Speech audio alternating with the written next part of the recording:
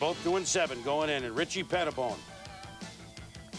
trying to get things going for the Skins. They've lost 6 straight on the road, and he's changed his starter. Ripping out Rich Gannon in, he hits Raleigh McKenzie in the head.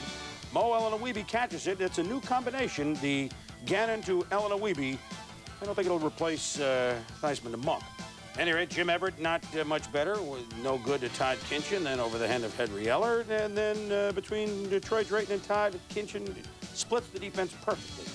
Everett 12 of 20, 101 yards. And in the third quarter, what do the fans want? Get out of here. That's what they want. And they get their wish. T.J. Rubley Tuesday enters in the third quarter with the Rams down 6-0. Rubley flushed out. Does a good job. And throws and hits the tight end, Pat Carter, wide open. Carter rumbling, bumbling, stumbling for 39 yards.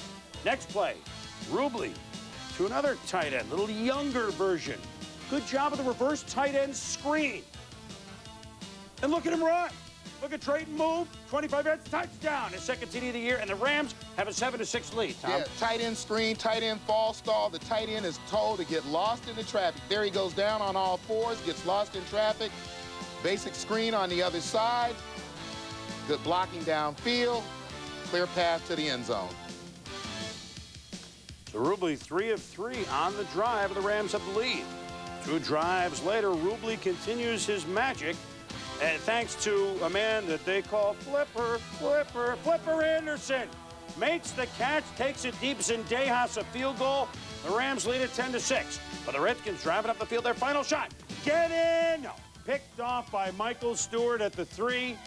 And another loss for the Skins, who just fall again to 2-8. It's their first regular season loss at the Rams.